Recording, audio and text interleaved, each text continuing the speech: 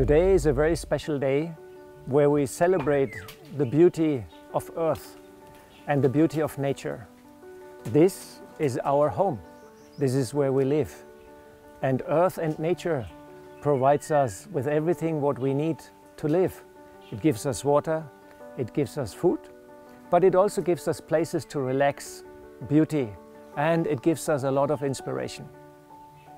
Unfortunately, in the last 150 years, humanity less and less was living in harmony with nature.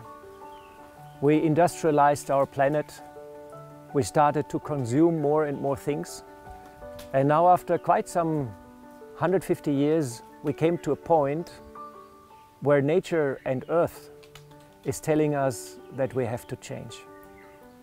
One of the most clear signals is the change in climate, and we all can experience it. Last year, 2018, we had record-breaking droughts, we had record wildfires around the globe, we had heat waves. The outlook of nature in this year 2019 is grave. There is no easy solution for us what we can do, but there are ways and means how we can adjust ourselves to the change which is happening already. One thing is, we all are aware we have to change our lifestyle. We cannot go on, buy things, consume things, use things as we did in the old days. People have to change lifestyle and reduce their carbon footprint. There are many ways what we can do.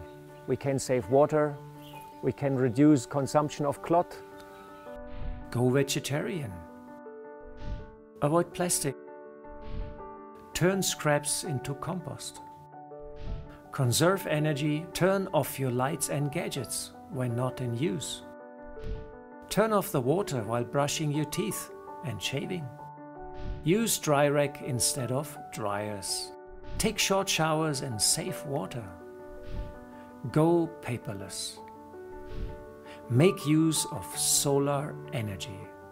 We can join hands when we travel and go by bus, or we can go by train, which is very environmental friendly. Flights are not very nice, cars are not very nice, they create a lot of pollution. So there are many ways where we can help nature. We have to wake up inside to the change which is needed on the outside. Therefore we have to empower ourselves.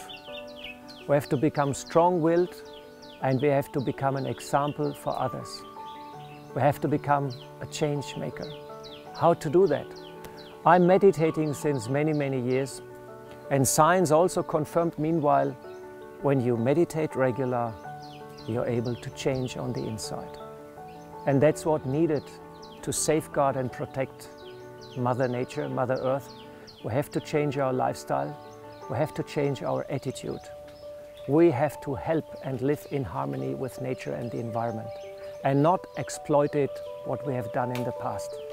Therefore, let us all join hands. Let us all open our heart to the need of the time. Let us meditate for Earth. Let us create good vibrations, good thoughts, loving thoughts for ourselves, for our friends, and for Earth. Let us heal ourselves, and let us heal also Earth. Let us change our action, let us change our attitudes. Yoga and meditation is a very powerful means to achieve that. It is helping to change my behavior, my habits, and my attitudes. Let us all join hands in this task to create a better world.